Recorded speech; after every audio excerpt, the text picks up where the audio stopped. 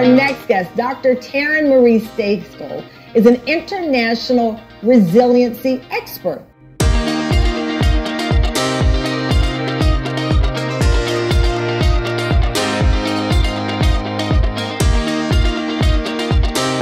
Welcome to the Forbes Factor. We focus on health, wealth, and happiness. They've got a very special guest. Will you please put a big round of applause and welcome to the stage Ms. Taryn Marie.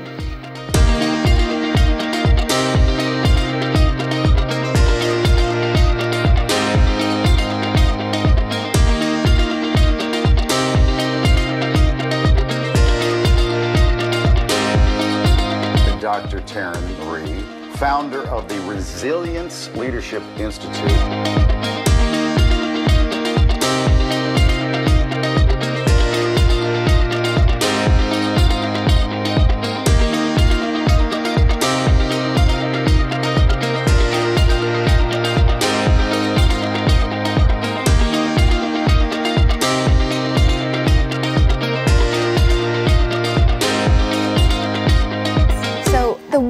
That we don't understand about resilience is we've been taught that resilience is something that lives outside of ourselves, something we've got to go find, something we've got to go become.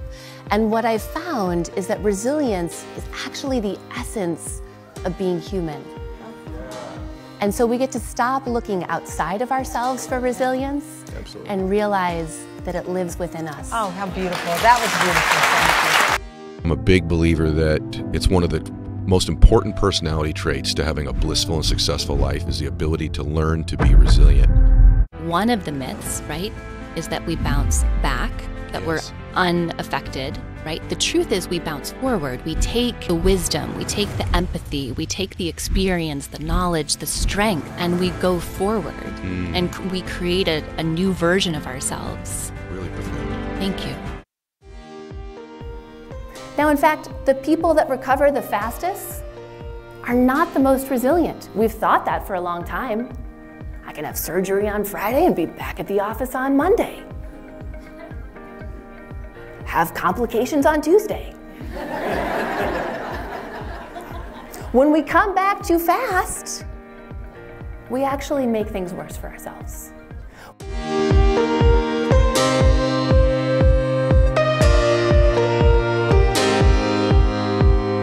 The fourth practice of particularly resilient people is the practice of gratiosity. If you haven't heard that word before, that's okay, because I made it up. Don't feel bad. It's a combination of gratitude, first being able to look on a challenge after some time and to see the good in it, and second, to be able to share our challenges generously with others, so others can learn vicariously from our experience. One of the things that I talk about is that we all walk around with an imaginary slip of paper in our pocket. And the imaginary slip of paper says, people would think I was crazy if they knew, ... And then we fill in the blank. We fill in the blank. And oftentimes what we put in that blank is our resilience story.